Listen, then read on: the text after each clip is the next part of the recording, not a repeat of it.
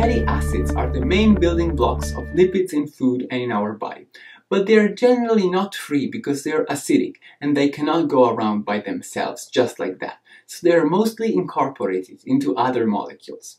We already know that the vast majority of them is in triglycerides, and then some in phospholipids or bound to cholesterol. The main distinction we have to make is based on their degree of saturation. We have saturated fatty acids, monounsaturated fatty acids, and polyunsaturated fatty acids.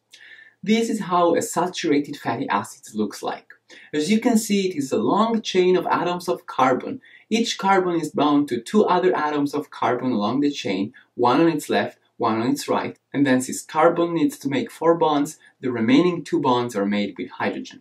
We say that this chain of atoms of carbons is saturated with atoms of hydrogen. This is why we call it a saturated fatty acids, because all the remaining available bonds are filled with hydrogen. The first carbon atom of the chain binds to 3 atoms of hydrogen because it doesn't have to bind to a carbon before.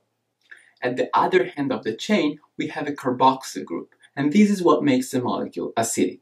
So just like sugars, fatty acids are made of the same 3 elements, oxygen, hydrogen, and carbon. However, there's much less oxygen in fatty acids, and chemically, this means they are more reduced, which is why they contain more energy. If we count the number of carbons in this molecule, we will count 18. This number can vary, and the difference between the different saturated fatty acids depends on the length of their carbon chain. This is the very same molecule, it's just another way of representing it. Each point is a carbon, each line is a bond between carbons, and hydrogens are not indicated. We can also write it like this, C18 for 18 atoms of carbon and a 0 to indicate it's saturated. It also has its own name. This is stearic acid, which is a saturated fatty acid 18 carbons long. It is actually the most abundant saturated fatty acids in our body. These are some other abundant molecules. They all have an even number of carbons. Most naturally occurring fatty acids have an even number of carbons. Now, this is a monounsaturated fatty acid, and specifically oleic acid. Again, this has 18 carbons, but this time you see 2 bonds between these 2 atoms of carbons. If you studied chemistry, you know this means that they share more electrons. The practical consequence of this is that now these atoms of carbons don't have other 2 bonds available to make with hydrogen, but only 1. So there's 2 less hydrogen atoms in this molecule compared with stearic acid.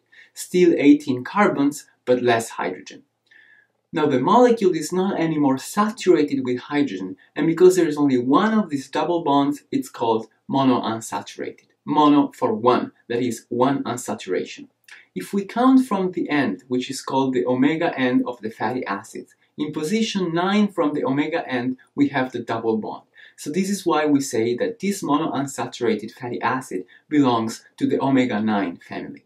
The first and only double bond is 9 carbons away from the omega end. We can also represent it like that, or we can write C18 for 18 carbons in the chain, 1 for 1 unsaturation, and omega-9 to indicate that this double bond occurs in position 9 from the omega end of the fatty acid. Another thing you notice is that after the double bond, there is a kink in the chain of carbons.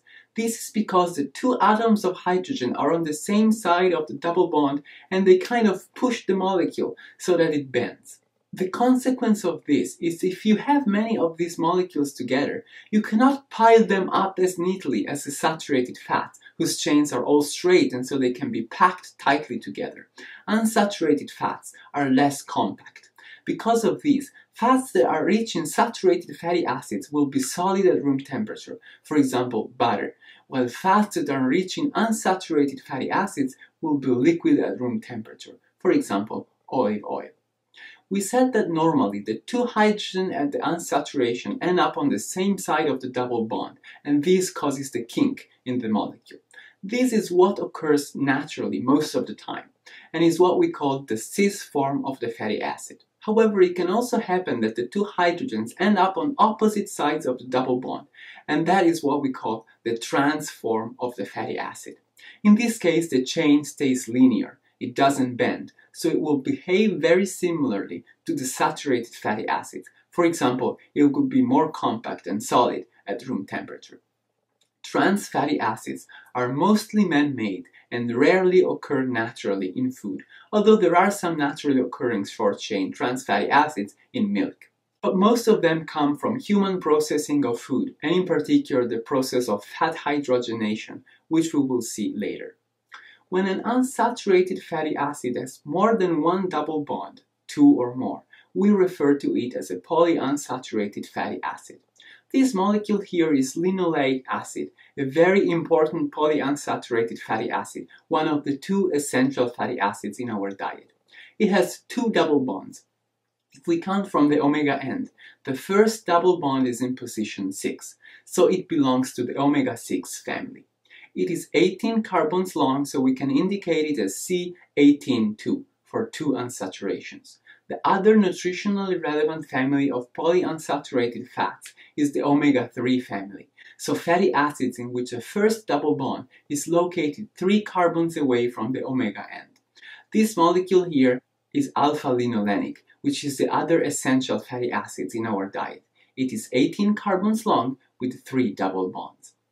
We have made all of our examples with fatty acids that are 18 carbons long for a reason. You already know that the length of the chain can vary, but 18 is the preferred number. In our body, most fatty acids are 18 carbons long, especially those incorporated in triglycerides for energy storage in our adipose tissue. It is not surprising, then, that the only 2 essential fatty acids in our body, linoleic omega-6 and alpha-linolenic omega-3, are both 18 carbons long. Now, this is how a triglyceride is made. You should recognize 3 fatty acids on the right, in this case 3 molecules of stearic acid. The molecule on the left is a sugar made of 3 carbons, called glycerol. Glycerol forms covalent bonds on each of its carbons with the carboxyl end of the 3 fatty acids. So with the condensation reaction and the elimination of 3 molecules of water, a bond is formed between the oxygen and the acidic end of the fatty acid and the carbon on the glycerol. So this is a triglyceride. Now the 3 fatty acids are not free anymore, but clumped together, and they are not acidic anymore because the acidic group is occupied in a bond. This triglyceride can now be stored in our adipose tissue and then broken down again when needed for energy production.